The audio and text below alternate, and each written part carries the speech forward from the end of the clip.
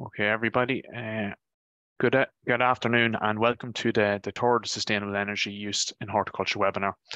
So my name is Donal Guerin, and I am the Teagasc Mushroom Advisor. Today's webinar will focus on heating with biomass. So there's an ongoing shift away from fossil fuels, and it's creating demand for heat using carbon neutral fuel sources. Growers could potentially make a fuel savings by investing in wood chip biomass boilers, and growers with a high heat demand also could avail of this support scheme for renewable heat. So today, this webinar, I'm joined with Donald Flanagan, who's the Teagasc Nursery Stock Advisor, Barry Caslin, who's the Teagasc Energy Specialist, Peter McMahon from Kilmoon Nurseries, Kilmoon Cross Nurseries, and Ger Cross from Woodco. So the schedule for today is Barry will present an overview of biomass boiler technology and will review the impacts of a range of fuel types. So while biomass technology is not new, it's becoming more relevant with rising gas and oil prices. Barry will outline the financial benefits of switching to biomass in his presentation.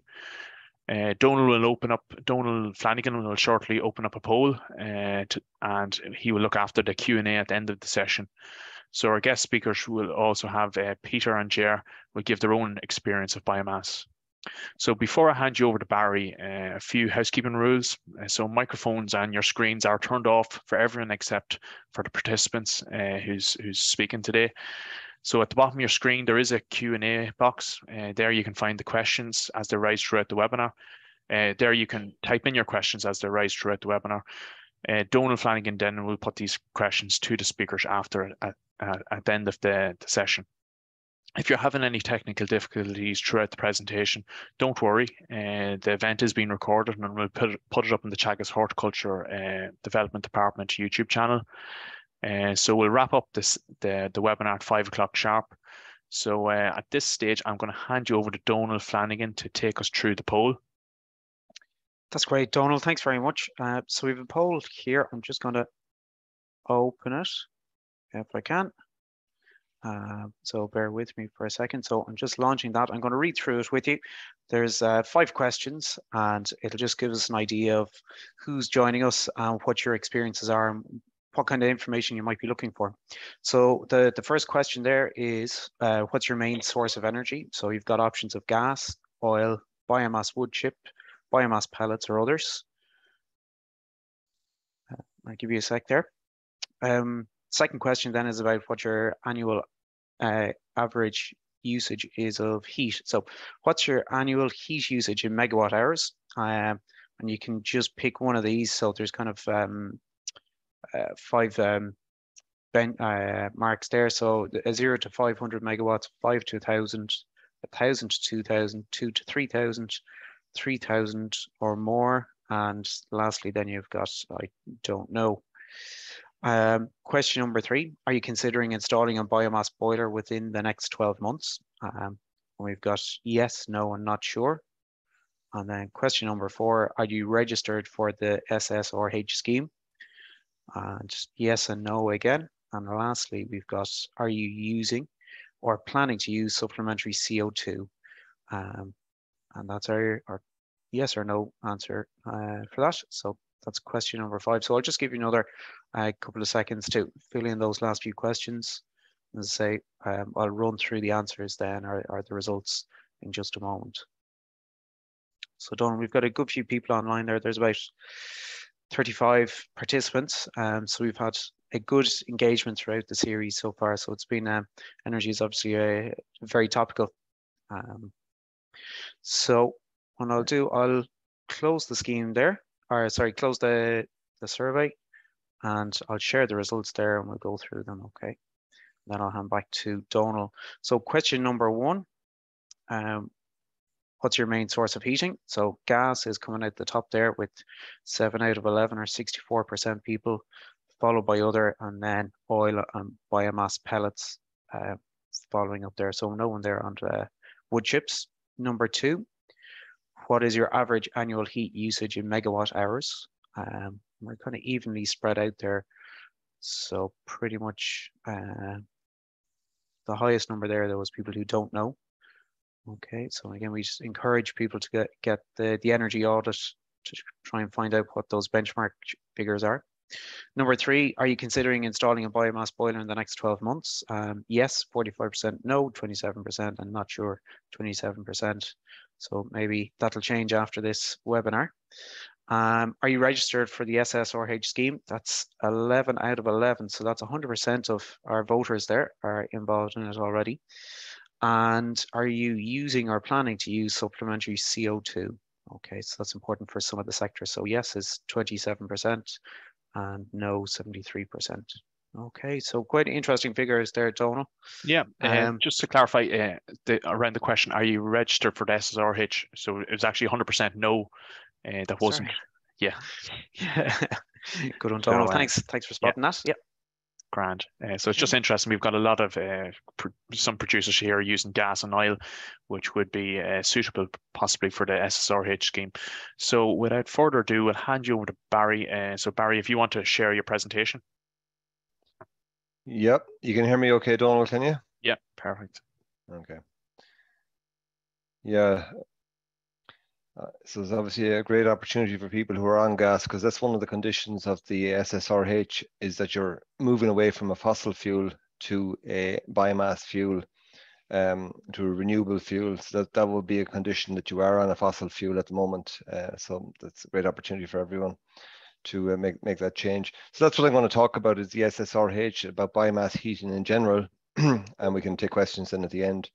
So I suppose just in relation to the mushroom industry and the horticultural industry in general, if you take the mushroom industry, a very high reliance on heat.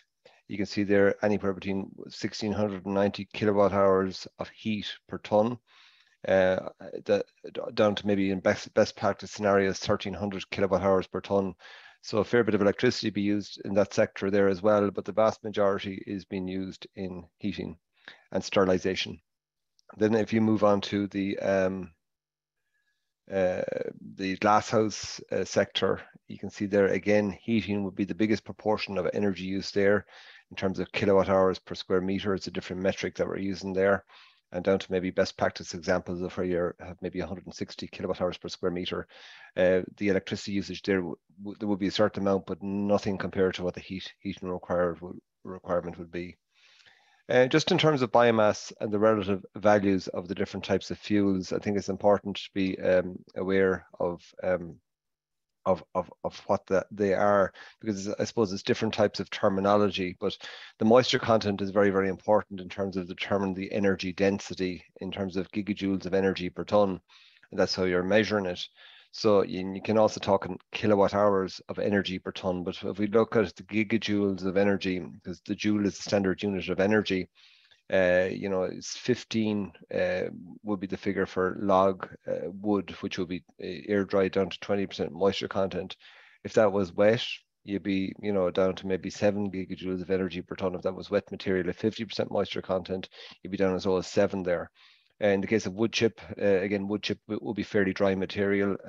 It should be in certain, below 20% moisture content in most situations, and that'll be on 15 gigajoules of energy per ton. Wood pellets would be drier again.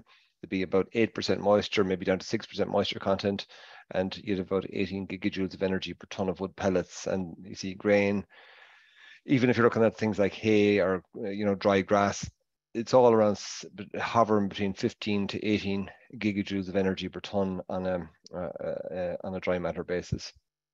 And you can see their heating oil is much higher. Just to convert that to kilowatt hours of energy per litre, so if you take heating oil or kerosene, it would be about 10.6 kilowatt hours of energy in a litre. LPG, 7.8 kilowatt hours per litre. Wood, dry wood would be 5,200 kilowatt hours of energy per ton, but you never have it coming into you fully dry. So, wood is generally maybe 35% moisture content, maybe 20% moisture content. And there will be a warranty on your boiler as regards what it can tolerate in terms of moisture content. So it's important to be aware of that at the time of the purchase of your boiler, that you know that what it can tolerate in terms of in terms of moisture content. And it's always in kilowatt hours of energy per ton based on the moisture content. So you can see there, straw at 25% moisture content will be around 3,600 kilowatt hours of energy in a ton. So all has a value. So to move on to this terminology or the support scheme for renewable heat, and this is a new scheme that was introduced in June of 2019 to encourage the movement from fossil fuels such as coal, oil or gas to renewable fuels such as wood chip, wood pellets, straw, that type of biomass heat pumps. But this SSRH is really around biomass. So it's a biomass supporting tariff. And it is based on a tiered payment system. So the more you burn, the less you get paid. So tier 1 is between 0 and 300 megawatt hours. And the column there is in cent per kilowatt hour, but you just move the decimal place across, that converts it to euros per megawatt hour. So 0 to 300 is 56 euro 60 cent per megawatt hour. The next tier is between 300 and 1000 megawatt hours. So if you're in tier 1 and tier 2, maxed out in that, it would be 300 megawatt hours at 56 euro 60 cent. It would be 700 megawatt hours at 30 euro and 20 cent per megawatt hour.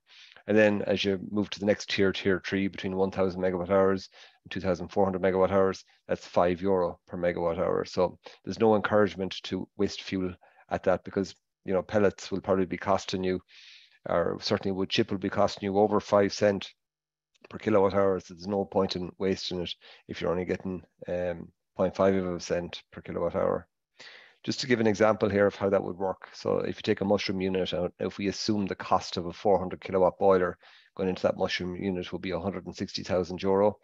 And if we assume that it's running for 900,000 kilowatt hours per year, or 900 megawatt hours per year. So if you look at 900 megawatt hours, that's tier 1 and tier 2 we're looking at there. So it's the oil that's been displaced is 88,500 liters in this particular situation. So the oil cost, if we assume a cost of the oil of 90 cent per liter, that'll be an annual cost of almost 80,000 euro per year, 79,650.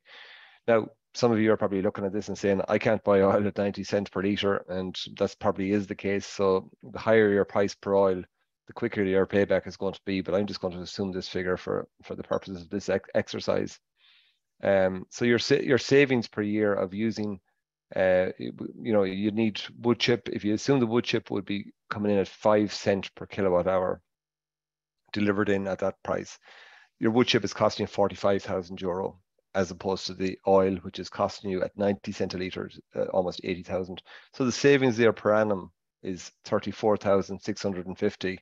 So without any SSRH, without any support scheme for renewable heat, you are still getting a payback within 4.6 years. You are also getting tax relief in the form of that it's accelerated capital allowances, which is available on this for the purchase of this efficient technology.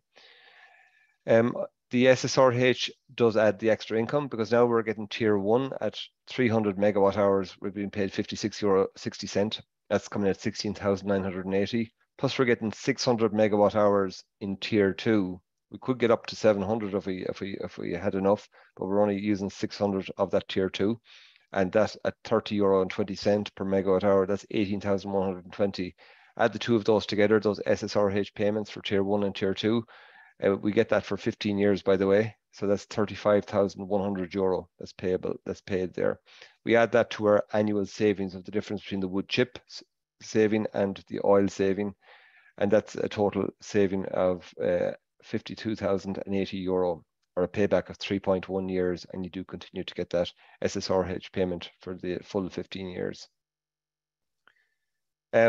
Some people ask the question about the emission factor, because it's within a business there are savings that can be made in terms of that if you're tendering for a particular contract, that you can say that you've reduced your carbon footprint, and what impact does it have on the carbon footprint. So if you look here in the case of kerosene oil, if you assume it is 10.5 kilowatt hours of energy per liter, and if you use 1,000 liters in your own home domestic tank, that's 10,500 kilowatt hours of energy, and you multiply that by the emission factor here of 0.257, that's almost 2.7 tons of CO2 that's saved by using biomass as opposed to using the kerosene. So that's the emission factor associated with your 1,000 liters of burning kerosene, is 2.7 tons of CO2. So in this, using that in this example here, we've produced 900,000 kilowatt hours thermal. So our average emissions from our Irish fossil fuel boilers have been estimated at 0.257 kilograms per kilowatt hour. That's based on kerosene. So the CO2 reduction for this particular example is 231 ton of CO2 per year. You don't get paid for it at the moment, but who knows what way that's going to go with carbon farming and the opportunities to get paid for carbon being offset. So that is, that is the actual saving that has been generated by the deployment of that biomass boiler. If that could be helpful for winning a contract or a tender, it may be put you at an advantage.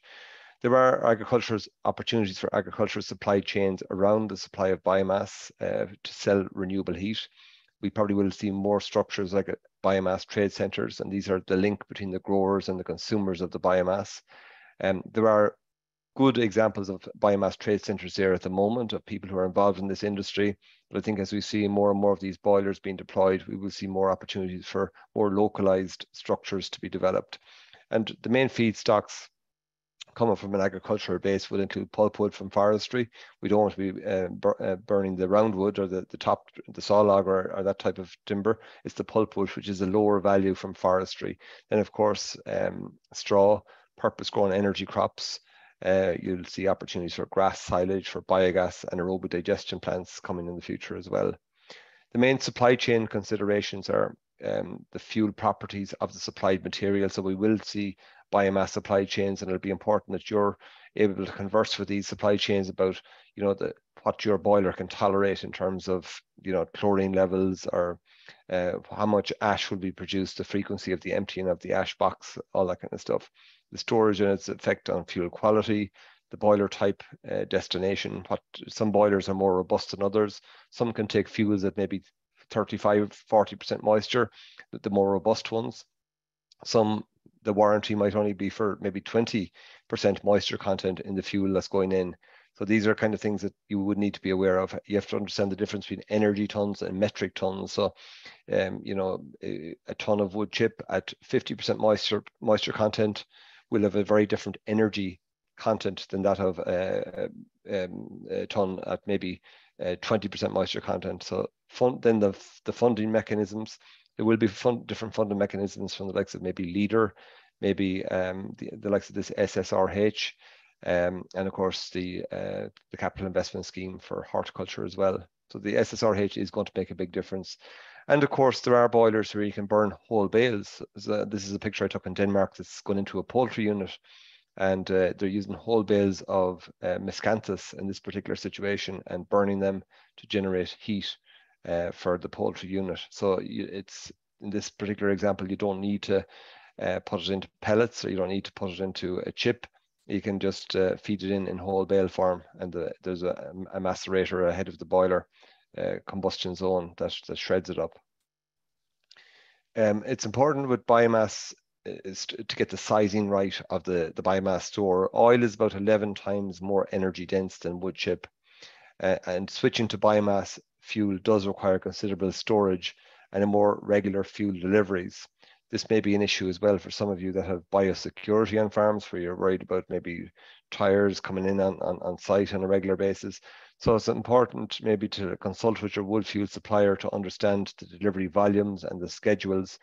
Yeah, a store for more than 1 week of fuel may be required, maybe over the likes of a Christmas break, to make sure that you have enough fuel to keep you going. The size of the fuel store should be 125% of the load size, because inevitably you will have a certain amount left over from the previous delivery, and to allow for a full delivery truck to come in. Ensure the room for delivery vehicles and method of offloading. So this is something that people make that mistake, that there isn't enough room for a truck to turn when it comes in, and just to allow for that. So it is possible to calculate based on whether it's an 18 kilowatt or an 80 kilowatt boiler or 350 kilowatt boiler, about determining, the floor area required for the storage, the potential, the fuel input as well, and how much storage that you'd have, for example, for an 80 kilowatt boiler with the floor area of 1150 square meters, based on 25 kilograms of fuel being used per hour. how many hours or days storage that you'd have on, you know, whether it's you're going from 1 cubic meter of storage up to 48 cubic meters of storage. So that just gives you an idea. You do need to work these things out in advance. In terms of sizing the boiler, these boilers, you know, they work best when they're not, when they run at full tilt, essentially. This stopping and starting of biomass boilers is not ideal. So you're trying to keep them running at full throttle all the time to get the highest efficiency out of them. So you're looking at the heat load profile. In this example, you can see there is starting at 6 o'clock, just after 6 o'clock in the morning, and running till 6 o'clock in the evening. Wouldn't be ideal, but that's the heat profile of this particular building. So that's when you're looking at your own heat load profile to determine, you know, do you need it to be running all the time, or is it only for set hours? Ideally, we should have a profile of the heat load that's required by the site. This usually requires heat metering equipment, whether it's permanent or temporary, and this will give you a picture of the load profile of the business. So biomass boiler is sized generally 50 to 80% of the maximum, and the energy store can supply the remainder. So you can see in this situation here, you have a, you know, it's coming on at 6 o'clock in the morning. It's turned off again just after 6 o'clock in the evening. So this area, you're working off the buffer storage from the accumulator tank, and then your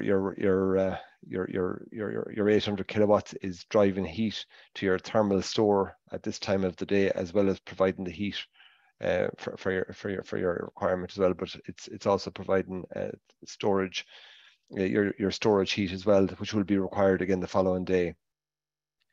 So thermal storage is critical to biomass boiler operations. Between 5 and 60 litres per kilowatt thermal is the general rule of thumb, depending on the boiler type. The thermal store or the buffer tank helps to even out the demand on the boiler, but maintain the heat supply throughout. The short-term peaks of heating requirements may have to be supplied by fossil fuels.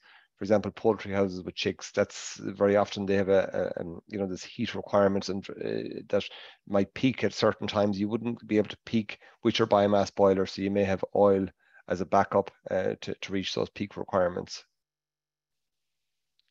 Oversizing of biomass boilers is to be avoided to minimize capital expenditure, especially when compared to similar sized fossil systems. And many people you can oversize an oil boiler, you can oversize a gas boiler, but oversizing a biomass boiler doesn't make a lot of sense. It's like getting a big tractor to do the work that a small tractor will do. It's going to be less efficient, and you'd be using a lot more fuel to generate the same outcome. Per kilowatt, a biomass boiler can be up to 10 times the cost of a fossil fuel boiler. So this goes back to my example earlier on. You know, it's really, you're trying to get the repayment on your capex expenditure of moving from fossil fuel boiler to a biomass boiler, and between the fuel saving and the SSRH, that's what's bridging that gap. Use a smaller boiler with respect to peak loads, and use it to charge a thermal store. The boiler will run continuously, and the thermal store will meet the peak loads. A 10,000 litre thermal store, or a buffer tank or accumulator tank, that can supply 170 kilowatts for 1 hour, or 340 kilowatts for 30 minutes at a change in temperature of 15 degrees Celsius.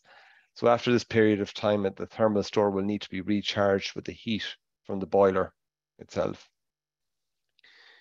Other things to consider, not only the peak heat load in kilowatts, but also the total heat energy consumed in kilowatt hours on the farm in a year, and the total hours where there is a heat demand in the year. So this is really looking at, when is the boiler going to be on? Will it be potentially turned off at certain times of the year? Will it be required in the summer months, for example? And you see this example in schools, for example, which they're turned off in the summertime of the year, for example. It's not as efficient. The more hours that it's in use, the quicker the payback that you're going to get from the overall investment. Biomass boiler should be sized for the base load, not the peak load. Leaving the fossil system in place to provide the peak load is an option. So many people put in what's a T-pipe, and they don't replace the whole system completely, that they allow the gas or the oil to maybe as a backup. The supports that's there for this is the Department of Agriculture, Food and Marine Capital Investment Grant Support, which gives 40% support towards the likes of these biomass boilers. 50% support is available for people under the age of 35 and who are qualified under the age of 35. And there's a possibility of getting PO support of up to 50%. There are conditions around producer organizations as well. So these offers are generally made through the investment grant support from March, and payment is made after inspection. So there may be a bridging requirement there where you have to get a loan to cover the grant aspect of it, and then that you can pay that back fairly fast after the grant is approved. The energy generator can only be used in the business, so you're not allowed to use your own house in those calculations. Horticulture for greenhouse heating, that requires low level heating to prevent frost damage. It's very cost competitive compared to fossil fuels. Nowadays, there's more pressure on producers to be more sustainable. For example, the likes of, to win contracts with supermarkets, etc. The SCAI support scheme for renewable heat has driven biomass interest, especially in the mushroom industry. The SSRH is available, but be aware of building regulations and requirements for building energy performance. So there's an assumed energy requirement of mushroom units, of everything from poultry units, everything is covered under the SSRH. They just won't assume that you're every mushroom unit or every building that you're saying is going to be used will have the energy, a particular energy requirement. There's a deemed requirement, and you should be below that. And also that you should have been using fossil fuels in the past. So if you're coming from a situation where you've already moved to biomass, that's a bit of an issue, because you will not get paid for putting in a new biomass boiler. It has to be changing from a fossil fuel to the biomass. And you should seek technical guidance for the specific heat demand requirements of your business. So just to finish up there, Donal, there's opportunities for the development on horticultural units, great opportunities. It's necessary to plan the storage requirements and size the boiler adequately. Don't oversize it. Biomass can meet on-site heating and process energy needs. Oil and gas prices have continuously fluctuated in recent months, and an increase in prices is likely in the coming years. And that's mainly due to carbon taxes. We will see, even without any war in Ukraine, we would see carbon taxes coming on top of the price of fossil fuels, making them more expensive. Ireland will see an increased shift towards farm use of renewable energy. And biomass does reduce greenhouse gases within the production system. So if we can start monetizing that and getting paid for those greenhouse gas reductions, that'll be another benefit as well. Thank you very much. Thanks, Barry. Thanks very much, Barry. That's great. A couple of questions coming in there on the Q&A as well. So we'll come back to them later, Barry, if that's okay. That's okay. Yeah. That's great. Thanks very much. And if anybody else wants to add in questions there, you can drop them into the Q&A box down on the bottom of your screen. So we're going to move on next to Peter McMahon. So Peter, you can turn on your screen there as well if you like, and your speaker or microphone. Peter McMahon co-founded Kilmoon Cross Nurseries with his wife Nolene over 25 years ago. Peter is now a non-executive director of the nursery, and it's now managed by the next generation of the family, Andrea and PJ. So prior to working in horticulture, Peter also held many different senior positions in corporate tech, healthcare, and agribusiness. So Peter's got a very good, rounded business view and very good technical experience with biomass and heating. So Peter, I'm going to hand over to you. I can hear. Can you hear me? I can hear you there. I can't see you. I'm not able to start the video, but yeah. There you go. We have you now. That's great. I'm going to share your presentation as well, Peter, and then you can just tell me to move on as you want, okay? All right. So first of all, thank you all for affording me the opportunity to share our experience with biomass. Just a little bit about us. We started in 1992. We have 3.5 acres under glass, and we grow for basically the retail trade and indeed the multiples. We employ 14 people, and it's now a second generation business. My 2 adult children now are running the business. So that gives you an overview of there we are. And the next slide, please, Donal. That's our Christmas crop, which at the moment we're in the middle of. Tough time of the year, but that's my daughter Andrea, who's the general manager. We distribute the poinsettias throughout 32 counties. Next slide, Donal, please. So to start with, really, generally was the evaluation, and then, our primary goals, costs of energy, our pitfalls, I think, and mistakes, which is probably the best part of the presentation, and the outcomes in the summary. So to start with the evaluation, if you go on to the next slide, Donal, we engaged Intertrade Ireland. They have a program called Fusion, or they did 5 or 6 years ago. And we hired a graduate who was on the Fusion program, and we got a 50% grant. And the graduate studied geothermal, solar, wind, and indeed biomass, and to decide which was the best one for us. The graduate was mentored by a professor, an expert in energy at Queen's University. His name was Professor Johannes. Next slide, Donal, please. So at the end of the evaluation, anyway, our key primary goals were to reduce our dependence on fossil fuel, to be green as we're growers and to try and move in that direction, but namely also to reduce our heavy dependence on medium light oil and use a more cost-efficient, clean form of energy. And biomass was the outcome that suited our needs best. Next slide, please. I suppose the sad thing about it was, that was disappointing, was we made a mistake in the appointment of our service provider. I mean, we just didn't do enough work. We were lucky that we had spec'd a Lincoln burner and indeed a Dan Stoker boiler, because they're world market leaders in what they do. And it's very important that you select the correct burner and boiler when you're doing it. And, therefore you can burn, really, really higher calorific types of material. Which can, if you don't, in some of the burners that have been on sale, the actual, the calorific value when it's really high, when it's burning, has actually, challenged the integrity of the metal. With serious installation problems with the service provider, I mean, from drawings and services not being on, speccing the incorrect cable, the backup water tanks for our needs were just inadequate, and they weren't properly insulated. In fact, the tanks were actually sitting on concrete outdoors with a thin insulation around them, which was absolutely of no use. And the burner should have been probably 1.2 megawatt. And the reason that was because when it gets cold at -2, we used to have colder winters, but now it's not so bad. I think we're sort of, it seems that the weather seems to be better now, but we had to make major changes, and very summarily we looked at about 10 different types of fuels, from coconut to to husks to descanses to willow. But we ended up with pellets. We found it was the cleanest, best one for us. We erected 2 20-ton silos that were installed by PE, and we obviously parted with the installer, even though they got fully paid. But life is what it is. And we appointed Clear Power as service provider for the maintenance of the contract. The next slide, please, Donal. So the outcomes really were that the biomass does work. It works very well.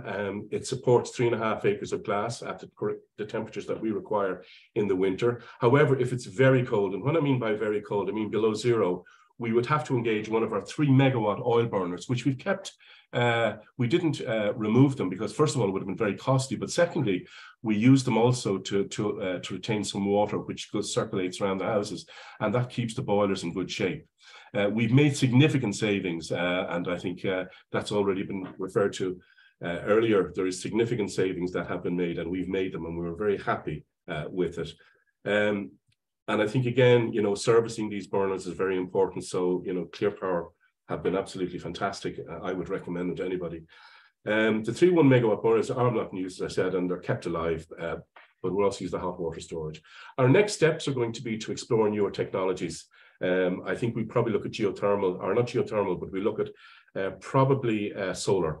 We're interested in having a look at, and to further reduce our carbon footprint. Next slide, please, Donal. Here's a photograph of a drone shot of the glass house, but also the 2 silos there. There's the 2 20-ton silos, so they're very neat and tidy. Here's the 80,000 litre water tank, which is storage, and this is the burner is in here. Originally, the shed and the filler that was out here is all gone. We used to be filling that shed full of descanses and willow. Next slide, please, Donal. This is the back view of the burner. This is the area here. Here's the ash can, which was left off the drawing. Next slide, please. And this is the view from the front. There's the Lincoln burner there. It's actually fired by a regular home diesel oil fire, a little lighter. It uses about maybe 5 gallons a year, so you're not using a lot of diesel. Next slide, please. And that's for at full tilt when we're burning. And next slide again, Donald, please. This is the panel that's wired, the wiring for it. We've 2 variable controllers. This is for a pump that's pumping from the burner to the 80,000 litre tank, and this is a variable speed controller for the secondary fans on the burner itself. Next slide, please. This is one of probably the best things that Link can provide. It's an app that can go on your phone, on your laptop, anywhere. You can interrogate faults. You can actually make changes to parameters if you want. You can make manual changes. You can look at all the trends. You can look at your heating. As you can see here, the combustion was low at that point. There was a lot of fuel in it, obviously. It was at 8%. It's really nice to burn it around between 9 and 10%. It's perfect for full efficiency. But you can see there, she's getting up to temperature as well. She's at 87. She'd shut off at 90. Next slide, please, Donna.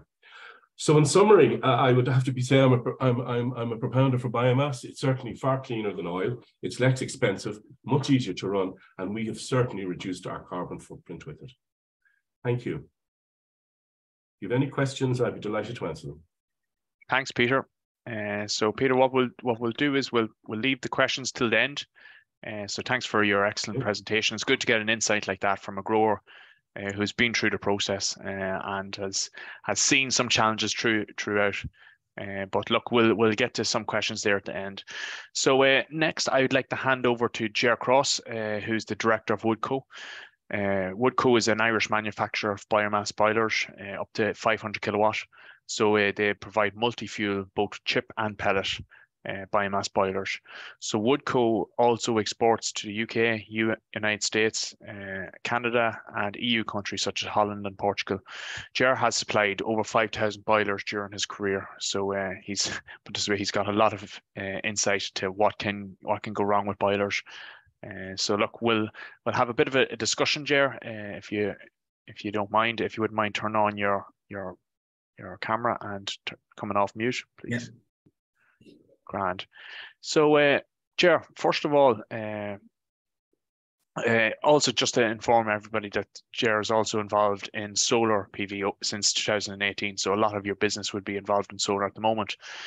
So just in relation to biomass, so Ger, can you give me some examples of producers who have switched from fossil fuel heat source to biomass and potential savings that the growers have made with the SSRH scheme and the potential fuel savings, if there are any, given the inflated cost of biomass pellets at the moment? Yeah.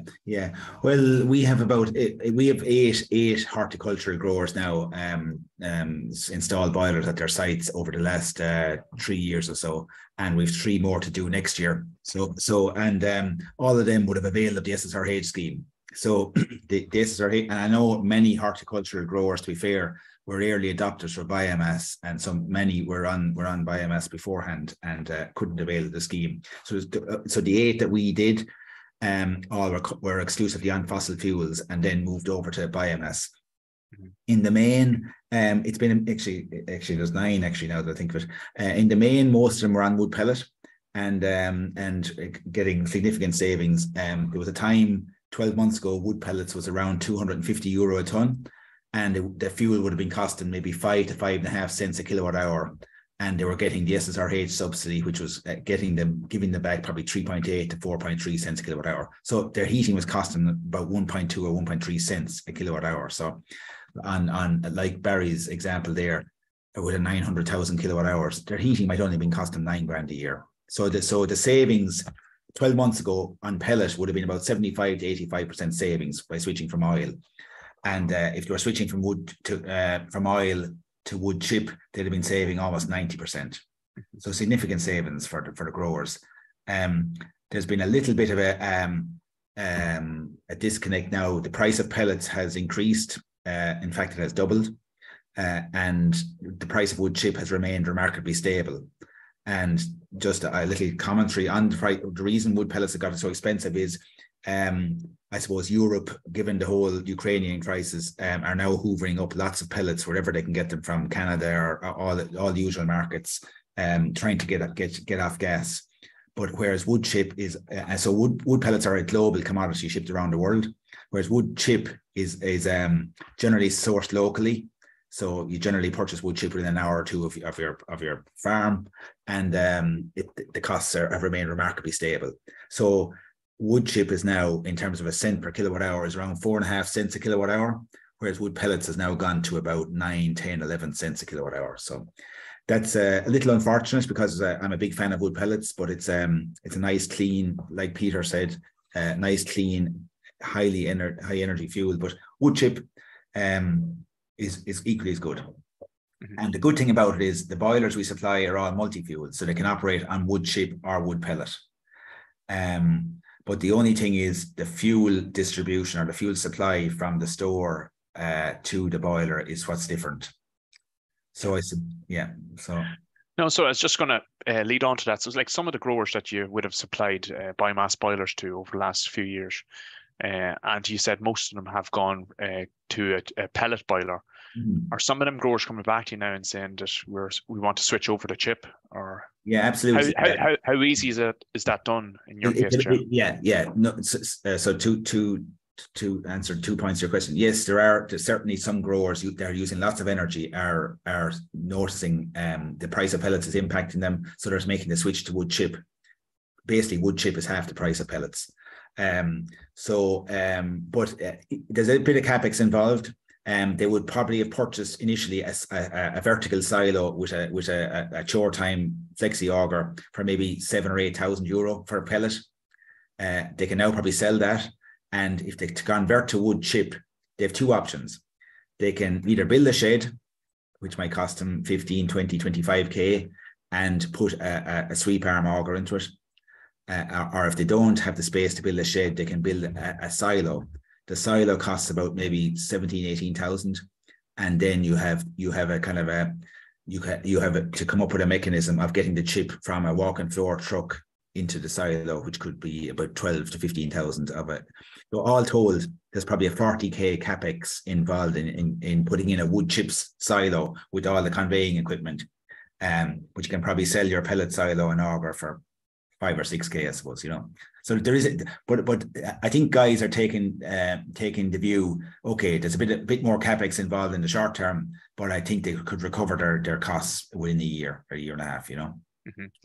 Now, the only thing, when you do switch over to a chip, there's likely going to be more maintenance required. Maybe was there possibly more breakdowns? Because the fuel is maybe a bit more inconsistent. Yeah, although I have to say, because it's on the SRH scheme, it's kind of a watchdog on fuel quality. So the fuel that you're putting into your wood chip boiler has to be certified by the WFQA, Wood Fuel Quality Assurance. And that's one of the things I've really noticed in the last 2 years. The quality of wood chip is exceptional now. I mean, it's the days of getting big lumps of chip in and literally coming straight from a forestry into your boiler, those days are gone. So I'm quite optimistic that you shouldn't have any great difficulties with the wood chip that's on the market now. Granted, some practical things, like there's probably 3 times more ash from wood chip than there is from wood pellets, so a little bit more maintenance in that regard. And the motors and the augers are all big, more mechanical pieces of kit, so that if there might be a little bit more maintenance in them. But in the main, I have to say, wood chip at G30, which is say 30 mil in diameter, at 20% moisture, it behaves very similar to pellet. Okay. And how often do you recommend you service the boiler yourself? Do you have a specific recommendation, or do you have service contracts with some of your suppliers? Yeah. On the SSRH scheme, it's incumbent. It's part of the rules of the scheme that you must have a maintenance contract and service your boiler. So we do a maintenance contract with most horticulture growers to service the boiler twice a year. And we also have remote monitoring where we can remote the boiler remotely if there is any issues. But listen, depending if there's more hours used, if the boiler's running for 4,000 or 5,000 or 6,000 hours a year, it's probably a third service, Okay. Yeah. Okay. No, that's grand. No, thanks a million, Ger, for just giving us that, answering a couple of those questions. I think there are questions at the top of everyone's head when considering biomass. So, Donald, I'll hand it over to yourself if you want to go through some of the questions there with Barry and Peter and Ger. That's great, Donald. Thanks very much. Yeah, Peter, I'll let you join there with your mic and camera as well. So yeah, a couple of questions coming in there. So I'll start off with the first one. In the past, cereal grains and in particular oats were investigated as a potential fuel for biomass burners. Are they now being reconsidered for this purpose, or does the current high grain prices rule out it on economic terms? The advantage would be more reliable moisture content and a cleaner material to handle in comparison to wood and biomass. So I might put that to Barry first, if that's yeah, okay. there was a great emphasis there on grain burning there a number of years ago. We did research in it at Teagasc and Oak Park, and you know there was the high potassium content of grain that leads to a very low ash softening temperature. So at a very low temperature, it starts to turn to an ash. So it has a low, what we call it, low ash melting point.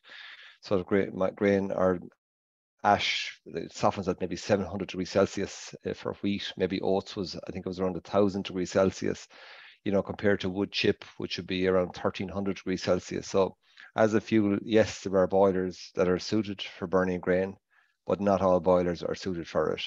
Now you will get some multi-purpose boilers where you might have to start changing grates, but there was a number of tillage farmers in the area around the Thai. They invested in particular biomass boilers that could burn black oats, which wasn't deemed to be something that would be suitable for the food chain. So this issue does come up in relation to oats, that is something that can be eaten, and that's the food versus fuel debate generally tends to emerge in that situation. But you know, yeah, you're right. When the price of grain is at a certain price, it makes it, you know, it's not feasible to burn the grain. But that's not to say like 3 tons of oats is the same as about 1,000 liters of home heating oil. So it's down to what makes more sense at a given time. And on a farm, if you're using that grain to dry down grain, you know, that could be the use of it. Then if you're only using it temporarily, it might be a good use of your product. But the fact that you can use the byproduct, which is straw, there are boilers now where you can run the straw on it, and very, very effectively. You know, that, you know, rather than use the food component, you're using the byproduct, if that makes sense. You know, so okay. There can be issues with carbon monoxide emissions as well when you're using grain also. Okay.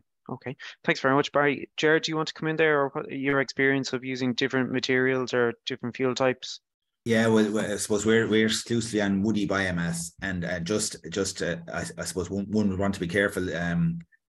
Boilers are generally, when they're being tested and certified for sale on the market, they're tested with a specific fuel. So ours are tested with wood pellets and wood chips. But so it probably wouldn't be correct to use fuel outside of those, you know. But there are other fuels that the boilers are completely multi-fuel and have been tested with straw and with oats and all that. So that's just one thing to be careful about. Okay. Thanks, Jared. I know, and having chatted with Peter previously, I think you were using quite a range of different materials, sunflower shells at some point. Yeah. We just found there was a clinker that came in the ash as a result of the sunflower. I mean, fabulous fuel to burn, but just too dirty for us. Sure. Disposal of the husks when, you know, the ash, and it really clumped, and sometimes, you know, it was just we burned about, I'd say about maybe 50 ton, and you know, the amount of stuff we had to disposal, we had to get it removed off site, you know. So it wasn't a runner. We burned coconut as well, was another thing we burned, but we burned a lot of different stuff. Again, the food one was a big one. We were looking at horses, nuts and things like that, and they were quite cheap where we could get to be the source that we could get them cheap. And we thought it might be a good idea, but then again, this food issue about, you know, do you actually use food with so many hungry people around the world as well? Do you know what I mean? Use it as a fuel. It's not very politically correct, is it? Yeah. Yeah. Well, but you know, Donald, that the basic fuel properties of cereal grains, it does make them contenders as biomass fuels. Yeah. You know, especially suited for this. Yeah, especially at the smaller boiler range of maybe 10 to 25 kilowatts, maybe for heating single homes, that type of range. But it's not something that you could rule out either. Okay. I'm going to try and drive on, and we'll try and get as many of these answered before 5 as I can. Given the varying water content and sources, is wood chip as efficient in terms of running costs? So labor getting it working right, and does it provide the same, I suppose, the same energy output? Well, Barry? Yeah, well, I mean, if you again, it's down to the boiler. If you put, if the warranty on the boiler is for 20% moisture content, and if you put material into that boiler and it's say 30, 40% moisture content, you are breaching the warranty on the boiler for a start. But you can't expect ignition on that boiler to be the same as it would be if you had the 20% moisture material going into it. So you have to be very, very boiler specific. You can buy a more robust boiler, because the issues that you're going to have by burning wetter material is potentially carbon monoxide, for example. So you do need to have controls and your boiler settings to make sure that that won't be an issue. And I'm sure Ger can come in on this as well to talk about, you know, how they, what kind of controls they have on the Lambda control systems to make sure that there won't be issues with CO or NOx emissions, etc. Yeah. And what we're finding is most of the wood chip on the market, like pellet is made to a standard. It's between 6 and 8% moisture content. So there's no issue there. Wood chip, we are finding, because of that WFQA standard, wood fuel quality assurance standard, and any wood that's air dried for 6 or 7 months and then chipped, it's generally around 20 to 22 or 3% moisture content, which is excellent wood chip fuel as far as we'd be concerned, you know. And yeah, and that gives good calorific value of about 3,500 kilowatts per ton, and that's where you want to be. And Ger, maybe you might comment as well on the, I suppose, the tolerance levels of, you know, of moisture in the boilers and how they differ. You know, is it duplex steel that's required in the boiler to determine, you know, to prevent corrosion? Is it, and what controls the carbon monoxide challenge that might be with certain fuels as well at high moisture? Yeah. Well, again, most people want to procure dry wood chip, and then it's a normal steel combustion chamber, a little bit of ceramic brick in the burner pot. But if you're sure you're going to be using 50% moisture wood all the time, you should purchase your boiler with a ceramic lining. And also, in some cases, they have a thing called an economizer, which is able to capture some of the latent heat that's in the condensate that comes off the wood fuel, and to make it more efficient. Generally, that's on bigger boilers over 500 kilowatt. So it is, I think you've alluded to it, Barry, in your presentation. It is important to have a fair handle on what your likely fuel source is going to be, and be consistent at that. You know. If you buy a boiler, a smaller boiler it's designed to handle moisture content under 35% moisture, and you come along and burn 50 to 55% moisture content, you're going to have problems, you know. So it's important to align your fuel supply with the type of with the model of boiler you have. And nearly all modern boilers now have things like lambda sensors and vacuum regulators to measure the amount of oxygen in the combustion and make sure, give it a clean, consistent burning. So that's nearly standard now on boilers, I have to say. So thanks, Ger. Yeah. Okay, Ger, I'm going to follow on, but something that you might have experience on, but you're not representing SEAI. But do SEAI have a target time frame for inspection of new boilers, as the producer only gets paid after the inspection by SEAI? So maybe just some of your experience rather than what their policy is. Yeah, and that's some of the scheme is starting to move pretty well, I have to say, now at the front end. But I would agree, that's probably a loaded question from somebody there. So once you install your boiler, it can take, I would say, nearly 5 months before SEI will come out and inspect the boiler, and then it's only then you get paid on the SSRH. And the reason for the delay, this is basically they do a desktop evaluation first, and so once the boiler's installed, we have to submit everything like fuel bills, commissioning cert, pictures of the job, recce cert. A fair old file has to go into them, and I guess they take their time looking at that. And then when they're sure everything's in order, they'll come out and physically inspect it to make sure, check the heat meters. And it's only from that point then you start getting paid. But then once you're on the payment cycle and all that heavy lifting is done, you're on it for the 15 years, and it does go pretty smoothly after that, you know. Mm-hmm. Very good. Another kind of follow-on question from the SSRH is, can you still avail of the SSRH scheme if you've no existing heating fuel system, i.e. if you're starting from scratch? Yes, I think you can. You can. Yep. Okay, that's great. What would be involved in growers growing their own biomass, for example, willow, and shipping it themselves, is it likely to be inefficient in terms of cost and risks in terms of quality? And I know there would have been lots of support around the mid 2000s to develop that sector, but I think there was a lot of interest pulled back from us then, probably 7 or 8 years later. Yeah, I suppose you had a lot of farmers that grew energy crops maybe back in 2006, 2007 and 8. They got grants from the Department of Agriculture at that time to put the crops into the ground. But I suppose around 2009, 2010, the country went into recession and a lot of the money went into bailing out banks rather than developing supply chains around biomass. So we had a supply chain, but we didn't have a demand-led policy. And eventually we did get the demand-led policy in the form of an SSRH in 2019, which the scheme had stopped at that stage in terms of supplying grant aid for farmers to put the crop in the ground. So we don't have grant aid for willow growers or miscanthus growers now at this stage. So we really needed a policy that had it all joined up, the supply chain and the demand-led. But to answer the question, yes, that is possible. And we see examples of it, Gurteen College in Tipperary, they had an annual oil bill of €100,000 per year. They put in biomass boilers there, and now they reduced their fuel has cost them €10,000 a year. That's even at today's current high oil prices. So they really slashed their bill by putting in willow to replace their oil, and of course they use that for heat on the campus and for hot water for the students there as well.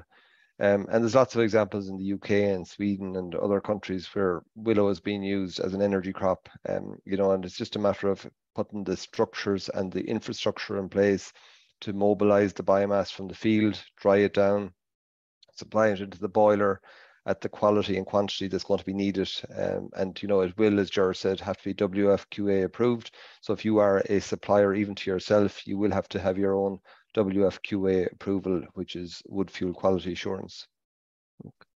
Barry, thanks for that kind of detailed answer. And I know I kind of got the impression that somebody was interested in maybe getting into growing biomass or investigating it more. You've quite a lot of experience on that, so maybe somebody could follow up with you, or I'd say you've got a lot of resources already online for that. Yeah, if somebody wants to make contact with me about that, we can discuss that. Absolutely, yeah. Great. Thanks very much. There's one final question there, and it's kind of 2 parts to it. If a producer wishes to expand in the future, can they apply for the SSRH again? So is there a time limit on it, or can they be given an allowance when applying? And to qualify for the SSRH, do you have to completely transfer your heat supply away from fossil fuels? Now, Jerry's given a comment on that already, so I'll hand over directly to you.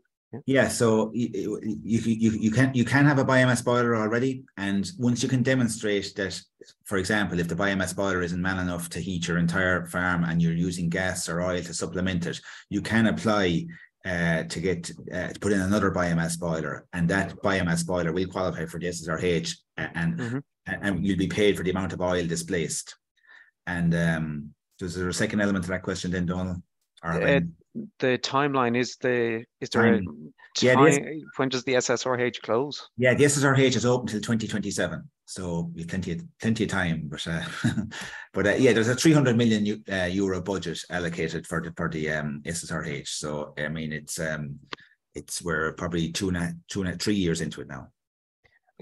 George, just in terms of the businesses within the agri sector that are applying for it at the moment, is it horticulture, pigs, poultry mainly? Yeah, it's all the energy intensive agri businesses, exactly those 3 sectors. Yeah, pigs, poultry, and horticulture. Yeah. And it's a cracking scheme for them. And the one thing I should say, I'm saying this in the context of SSRH, the horticulture has been probably the easiest one for SEAI to approve because there's no EPA issues. Most of the sites are non-EPA.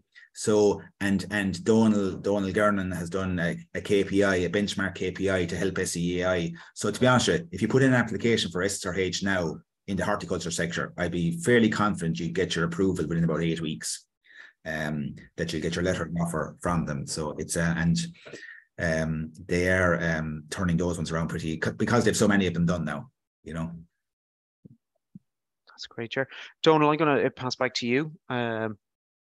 Grand. Okay. Thank you very much. And thank you, Donald, and thanks to Barry and Ger and Peter and Owen Sweetman, who's in the background, who's helped us organise these webinars. So lads, look, I think there's some excellent information there for the audience. And I'd also like to thank everyone in the audience who joined and participated, not only on this webinar, but also on the previous 2 webinars we had.